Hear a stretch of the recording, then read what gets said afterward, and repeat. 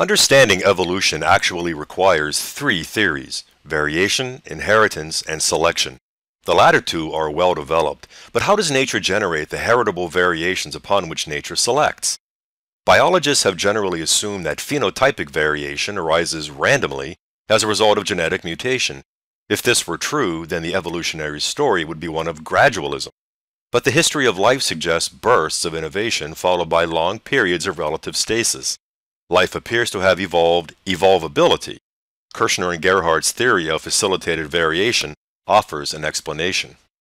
Early life evolved a set of conserved core processes which are highly constrained and utilized by all subsequent forms of life. Indeed, mutations in these core processes would now be lethal, but the processes are also modular. As such, their high level of constraint actually deconstrains the range of variation that can arise from their selective and integrated use. Consider the highly constrained structure of Legos. Lego dimensions are very precise, but constraint is what allows so many different things to be assembled. Similarly, Kirschner and Gerhart see evolutionary adaptation as the deployment of highly constrained core processes in different amounts, times, and places. Kirschner and Gerhart's theory provides three principles for how this works: weak linkage, exploratory processes, and compartmentalization. Let's look at the first. Weak linkage refers to the coupling of inputs and outputs in such a way that the signal is minimally instructive and the result is maximally prepared.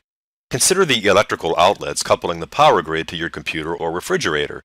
The constrained structure of the outlet and plug make the system highly adaptable. After all, the outlet doesn't need to know how a computer or refrigerator operates.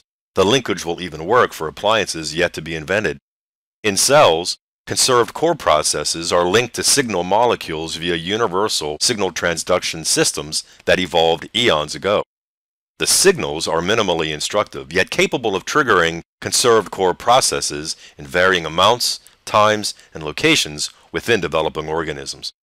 On the left is a forceps-like beak ideal for dealing with fruits and seeds. On the right is a heavier beak ideal for cracking nuts.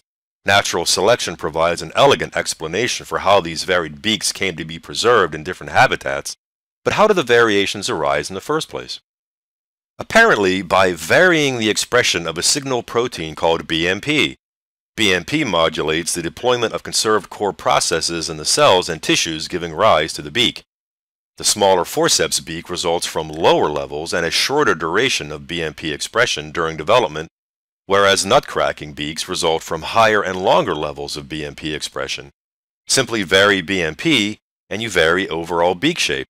That's facilitated variation.